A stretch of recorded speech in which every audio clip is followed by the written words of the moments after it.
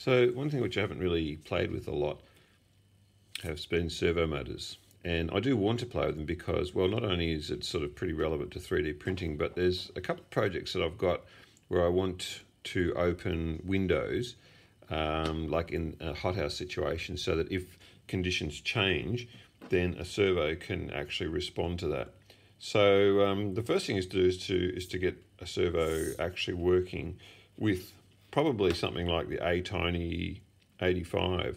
And I've just noticed actually that pile of stuff in Canada has got a video out about working with the ATTiny85 and a servo in the context of switching tracks for a model railway. So I'm interested to see how he goes with that one. So let's just have a look and see how he gets on. The servo motor gets really jittery and unpredictable and unstable.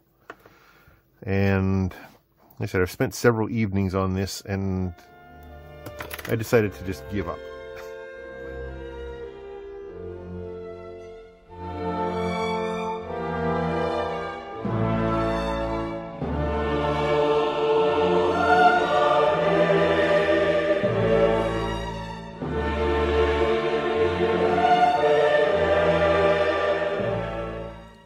Oh,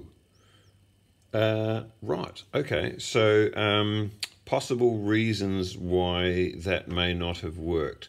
Well, actually, I have had quite a look online to see, you know, where this scenario has failed, specifically with an ATTiny85 and with, this is called the SG90 servo motor. And there's lots of different reasons, and I'll list them on the blog, but some of the more common ones are things like making sure that there's enough power supplied to the actual servo and that it's not being run from the controller itself. Things like making sure that there's a capacitor across VCC and ground, so when this needs to overcome friction to get the movement going, that there's a sudden surge of power required and it's able to deal with that. There's a lot of talk about the nature and the type of the fuses in here, about the library that's used for this. There is lots of talk also. Well, look, you know, there's probably, I don't know, 10 or 12 reasons given. Things like twisting the wires of the servo, running them through an iron core. So what I've decided to do is just test a lot of these different things and see what I can come up with. And so I'll go away and I'll code some of this and we'll come back and we'll see if we can get at least this thing talking to this, and then we'll try and set up a situation similar to what Pile of Stuff was looking for, which is to say a switching mechanism by which you can fairly easily find out which, or you know, at least control how far the servo goes in one direction and then how far it goes in the other direction. So let's see how we go. Right, so we've coded this now, and I'll put that code on the blog. Went with a specific library, did try a lot, just like Pile of Stuff tried.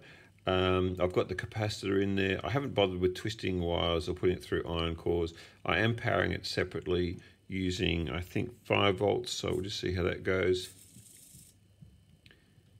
And hopefully you can see and hear that there's no jitter on that. And I think a large part of it is because when it's reached its point, I've actually detached the servo entirely. Now that's not going to suit all applications, because I think if you want that torque to remain in that position to remain against force, then that's not going to happen if you are actually changing it. So it's detached at that point, and I can move it. Yeah, and then it reestablishes control. So that's not going to suit all applications. So if you're looking to, you know, push a window up, for instance, and then there's force on that window, it's going to have to stay in place. So that would be another solution. And I am interested in what that solution might be as well. And I think I'd probably come to the same conclusion that Pile of Stuff has, which is you need a 16-bit timer at least and a bit of grunt in your processor before you use it. But the next thing to do anyway with this particular one, because this is a very specific application and the forces will be horizontal, once it reaches that point there will probably be no forces on it, I'm thinking, so you can detach the motor. So what we'll do is we'll set that up in terms of the actual physical nature of that connection, and then we'll also do the coding.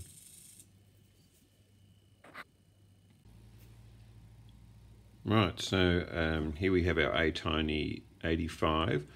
We have a left button, a right button, a potentiometer, an LED indicator. It's just doing debug work for me really.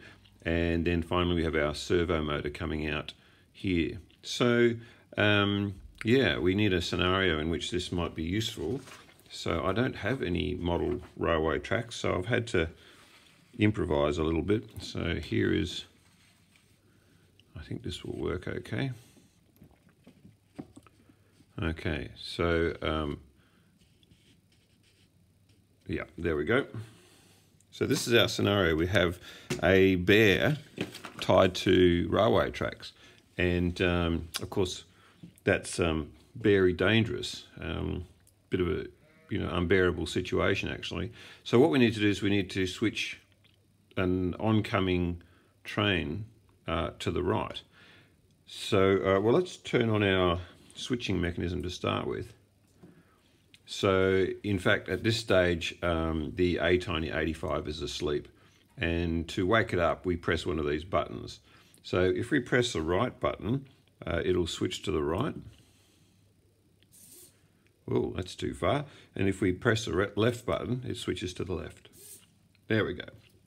So that right button was way too far, so I need to make an adjustment there. So if we press and hold that button, and then we can adjust it. So I'll try and adjust it with the, you won't be able to see what's going on here. We're just using the pot, and we'll adjust it to, that's too far.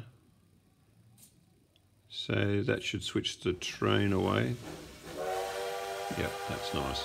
Then so left mouse button,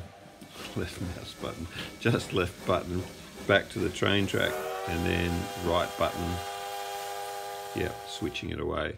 And these are actually held in memory as well in EEPROM, so if I just turn that off and turn it back on again, it'll default to the left hand side. No, it's defaulting to the right hand side. Sorry, I changed that in the memory. There we go. Yep, so that's now left hand side, and it should remember that the right hand side is not way around the corner. But yeah, so that's it. So it's barely working, but that code did bear fruit, which is nice. And there's a few things in here also to do with reducing jitter. So there's quite a few different things that I did along, with the great big capacitor here was one of them. Decoupling or detaching the servo motor when it's not in use. And there's also some averaging going on of the readings coming from the potentiometer, such that it doesn't sort of wobble around when you're actually adjusting. What it does is it takes an average, and it's pretty steady when you're doing that. So that's good. I just want to check to see my notes here to see if I've forgotten anything. Let's see. I've said it's very dangerous. The unbearable situation. I don't think. I mean, looks like I've just done the bare minimum. Oh no, wait, so that's good. It's barely working, bearing fruit, I don't think. Anyway, and I'll bear that in mind. So that's the circuit working for the week. You can find the code on the blog, and perhaps this guy now has restored some honour. See you next time.